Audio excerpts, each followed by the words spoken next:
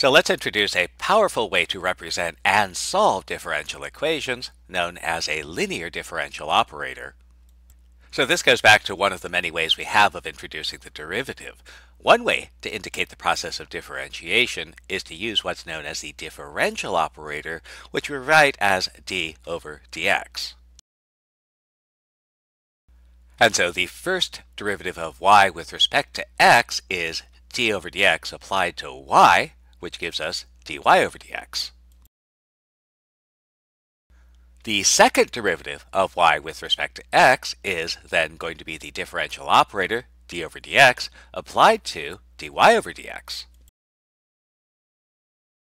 And that gives us d2y over dx squared.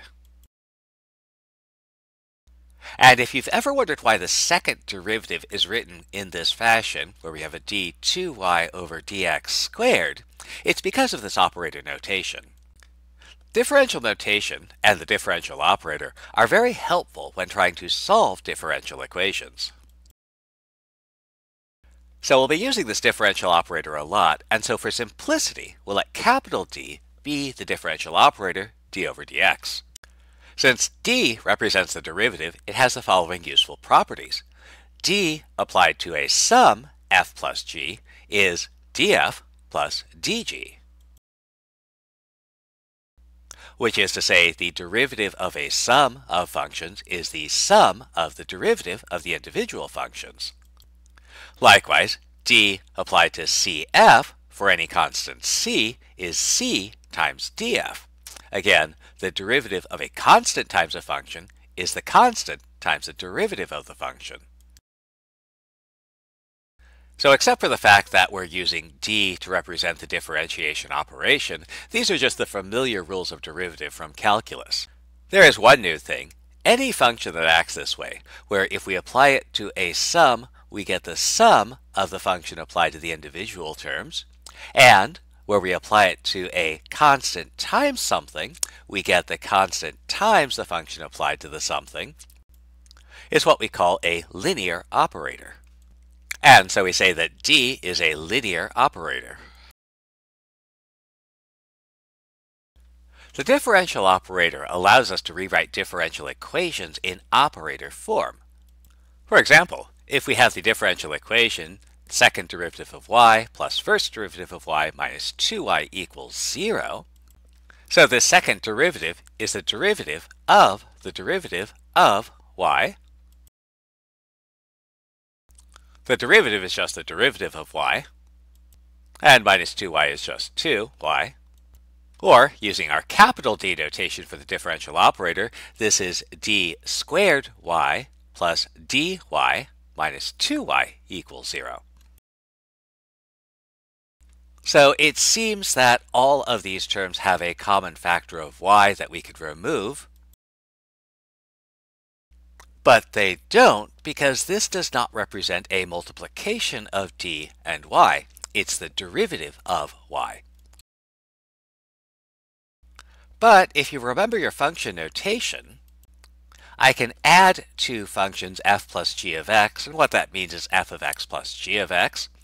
F of x, well, that's really f2 of x. And a constant times f of x, we can write that as cf of x. And so, while it's important to understand that this does not say we're multiplying y by d squared or y by d, function notation allows us to rewrite it as if it were a product. So we could rewrite this as d squared plus d minus 2 applied to y.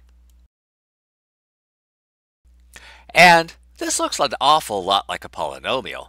And so we call d squared plus d minus 2 the characteristic polynomial for the differential equation. Or, because it consists only of derivatives and constants, it's also a linear operator, and so we also call it the linear differential operator. So let's try to identify the linear differential operator, if possible, for the two differential equations.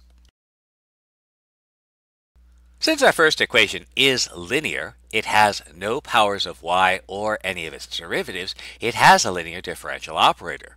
So first, we can rewrite this in operator notation. So we start with our original differential equation.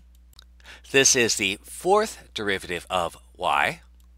This is the second derivative of y. And this is just 8 times y. So the fourth derivative, that's really just the derivative operator applied 4 times. So we can write that as d to the fourth. The second derivative is our operator applied twice, d squared. And 8 is just a constant. And again, it looks like we can remove a common factor of y, but we can't. But we can rewrite this in function notation as if we were removing a common factor of y.